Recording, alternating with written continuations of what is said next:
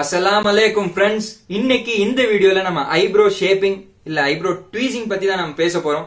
And eyebrow shaping அப்படி நான் சொன்னது பசங்களுக்கு ஃபர்ஸ்ட் ஸ்ட்ரைக் ஆகிற விஷயம். பியூட்டி பார்லருக்கு போய் கேர்ள்ஸ் தானே ப்ரோ இந்த ஐப்ரோ எல்லாம் ஷேப்பிங்கா அப்படியே தின்னா மெயின்டைன் பண்ணுவாங்க, பசங்க எல்லாம் பண்ணலாமான்னு கேட்டீங்கன்னா 100% இல்ல 120% பண்ணலாம். அண்ட் இதை நான் சொல்ல நிறைய ஸ்டைல் குருஸ் இந்த ஐப்ரோஸ்க்கு இம்பார்ட்டன்ஸ் கொடுக்கறாங்க அண்ட் கொடுப்பாங்க. ஏன்னா அவங்களோட பர்சனாலிட்டி வந்து இந்த சென்டர்ல யூனிப்ரோஸ் எல்லாம் மீட் ஆகி புஷியா இருந்துச்சுன்னா பாக்குறதுக்கு நல்லா இருக்காது. அது கரெக்டான ஒரு லெங்க்ல கரெக்டான ஷேப்ல இருந்துச்சுன்னா நம்ம ஃபேஸ் பாக்குறதுக்கு கொஞ்சம் அட்ராக்டிவா கொஞ்சம் நல்லா இருக்கும். அதனாலதான் நான் சொல்றேன். அண்ட் இது நம்மளோட ஹேர் ஸ்டைல் நம்ம எப்படி மாசத்துக்கு ஒரு தடவை வெட்டி கரெக்டான ஒரு ஷேப் மெயின்டைன் பண்றோம் அண்ட் பியர்டோட ஷேப்பை டேக் கேர் பண்றோம், அதே மாதிரி one of the grooming habit தான் இந்த ஐப்ரோ ஷேப்பிங் அப்படிங்கிறது. இது கேர்ள்ஸுக்கு மட்டும்தான் மைண்ட்ல பிக்ஸ் பண்ண வேணாம், பாய்ஸ் கூட நம்ம பண்ணலாம். அண்ட் இந்த ப்ராசஸ் நம்ம ஸ்டார்ட் பண்றதுக்கு உங்கள்கிட்ட ஒரு நல்ல பேர் ஆஃப் டீசர்ஸ் இருக்கணும். ஒன்னு வந்து தட்டையா அண்ட் ஒன்னு வந்து பாயிண்டடா, ரெண்டாவது ஒரு நல்ல சிசர், நல்லா கட் பண்ற ஒரு ஷார்ப் சிசர், மூணாவது ஒன் ஒரு அழகான ஒரு கோம்பு. அது கோம்பு வந்து பாத்தீங்கன்னா பல்லு அகலமா இருக்க கூடாது, பல்லு க்ளோஸா இருந்துச்சு அப்படின்னா தான் எக்ஸசிவா இருக்கிற இந்த இடத்துல இருக்கிற ஹேர் எல்லாம் நம்மளால வந்து கட் பண்ணி எடுக்க முடியும்.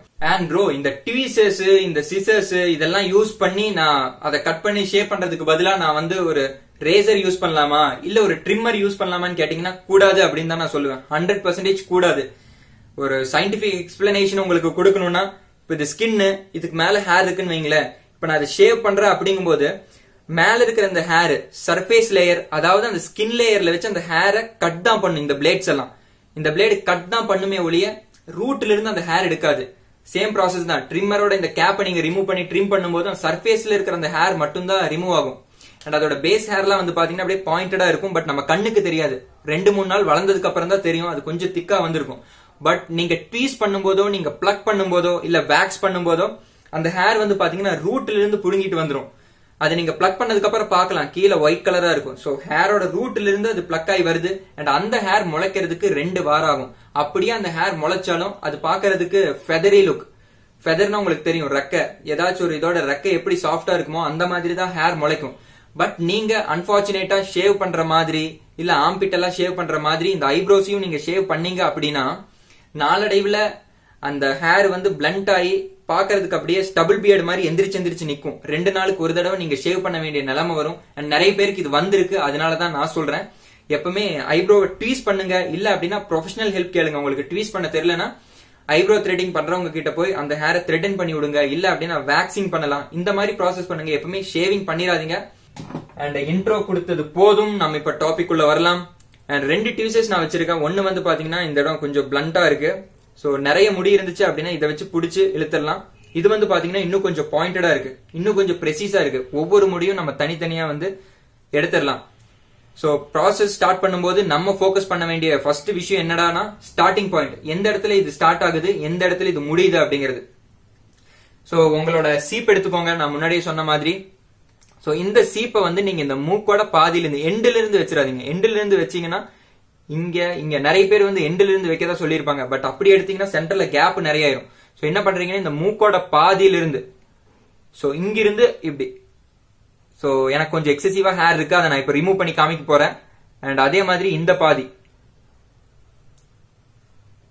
இங்க சென்டர்ல இருக்கிற அந்த எக்ஸசிவ் ஹேரை நம்ம எடுக்க போறோம். அண்ட் இந்த எண்டை எப்படி நம்ம கால்குலேட் பண்றது அப்படின்னா மூக்குக்கும் இந்த கண்ணோட எண்டுக்கும், சோ ரைட், இங்க இருக்கிற எக்ஸசிவ் ஹேரை நம்ம எடுக்கணும். அதே மாதிரி இந்த சைடும். சோ எண்ட்ஸ் நமக்கு தெரிஞ்சிருச்சு, ஸ்டார்டிங் பாயிண்ட்ஸ் தெரிஞ்சிருச்சு. இதுக்கப்புறம் ரிமூவல் ப்ராசஸ் தான். சோ இதை நீங்க ஒன்ஸ் பிளக் பண்ணி பாத்தீங்க அப்படின்னா, ஐ திங்க் உங்களுக்கு தெரியலன்னு நினைக்கிறேன். பட் நீங்க பிளக் பண்ணி பாத்தீங்க அப்படின்னா ஒயிட் கலரா அந்த ஹேர் ரூட்ல இருந்து அப்படியே பிஞ்சு வந்திருக்கும். சோ நான் எப்பவுமே 2 வீக்ஸ் ஒன்ஸ் தான் இந்த மாதிரி ட்வீஸ் பண்ணுவேன். இது கொஞ்சம் பெயின்ஃபுல் ப்ராசஸ் தான், பட் பழகிரும்.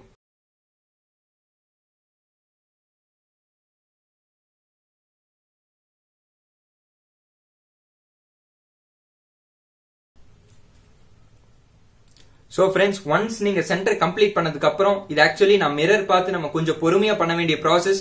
பட் டைம் இல்லாதனால நான் வந்து அதை ஃபார்வர்ட் பண்ணி காமிச்சேன்.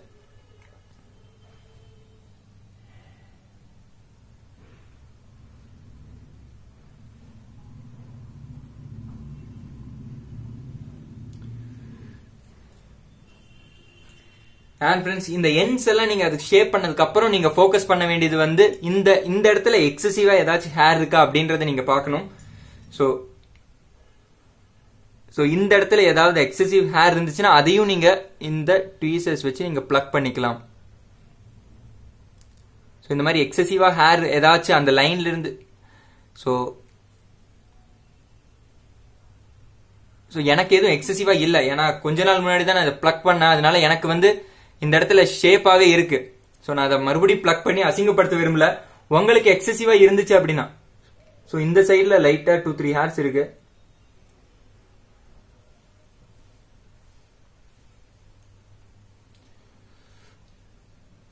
சோ இந்த எக்ஸசிவ் ஹேர்ஸ் எல்லாம் நீங்க ரிமூவ் பண்ணிருங்க. அண்ட் இதுதான் ப்ராசஸ். அண்ட் எப்பவுமே வந்து இந்த டாப் ஏரியால இருக்கிற ஹேரை நீங்க வந்து பிச்சிட வேணாம். இந்த கீழே இருக்கிறத மட்டும் நீங்க மெதுவா பிளக் பண்ணுங்க. அண்ட் இந்த இடத்துல இருக்கிற ஸ்கின் வந்து பாத்தீங்கன்னா ரொம்ப ரொம்ப சென்சிட்டிவ்.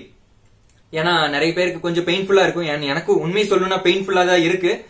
பட் நீங்க பொறுமையா பிளக் பண்ணிருங்க. இந்த சென்டர்ல இருக்கிற ஹேரை முக்கியமா எடுத்துருங்க. அண்ட் எடுத்ததுக்கு அப்புறம் உங்க ஃபேஸ பாருங்க. ஐப்ரோ ஷேப் பண்ணதுக்கு அப்புறம் பாக்குறதுக்கு நல்லா இருக்கும். Friends, last but not least, so இதுதான் கடைசி செயல். சோ இது வந்து பாத்தீங்கன்னா நிறைய பேருக்கு ஐப்ரோஸ் வந்து பாத்தீங்கன்னா புஷியா இருக்கும். சோ இந்த ஹேரோட லெங்த் கொஞ்சம் அதிகமா இருக்கும். அது பாக்குறதுக்கு அவ்வளவு நல்லா இருக்காது. சோ அதை ஷேப்ல வச்சுக்கணும் அப்படின்னா ஒன்னும் இல்ல. சோ உங்களோட ஹேரை வந்து எக்ஸசிவ் ஹேரை இப்படி பிடிச்சுக்கோங்க. அண்ட் இதுக்கு மேல ஸ்ப்ரவுட் ஆகிருக்கிற ஹேரை வந்து நீங்க சோ கட் பண்ணிடலாம்.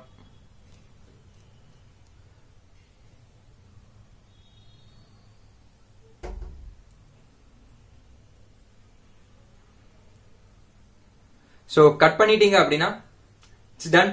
போத் ரெண்டு ஐஸ்க்கும் நீங்க பண்ணிக்கோங்க. அது பாக்குறதுக்கு நல்லா இருக்கும். உங்களுக்கு புஷி பியர்ட் புஷி ஐப்ரோஸ் இருந்துச்சு அப்படின்னா. அண்ட் ஃபைனல் ப்ராசஸ் என்னன்னு கேட்டீங்கன்னா, லைட்டா தேங்காய் எண்ணெய் கொஞ்சம் உங்க கையில எடுத்துட்டு சோ லைட்டா கொஞ்சமா எடுத்துட்டு இந்த இடத்துல வந்து அப்ளை பண்ணிருங்க. இது எதுக்கு அப்படின்னா எரிச்சல் இல்லாம இருக்கும், அதனால.